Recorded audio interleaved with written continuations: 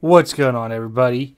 Happy Monday, happy Tuesday. First day back to work. Forgot we had a federal holiday yesterday.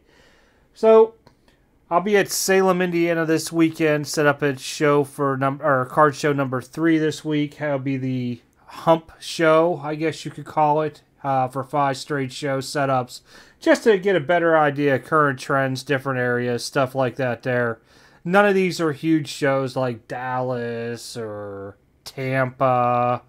The big shows that have like 150 plus tables. So I was checking my emails. Somebody sent me a link to a video, and I'm going to play it here. But it's a 1952 Topps baseball pack that's been slabbed, and the guy cracks it open. And I'll tell you what, I give it to him because I think I'd have been shaking a lot more trying to cut that thing out. And, yeah, it's something you don't see every day. So, something a little bit different for a video today.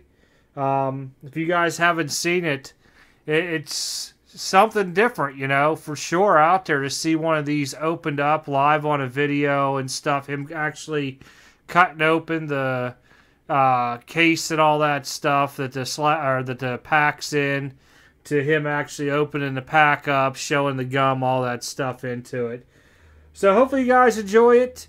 Again, I won't be back after this video. I will catch you guys next video, but we're going to go ahead and play it right now for you.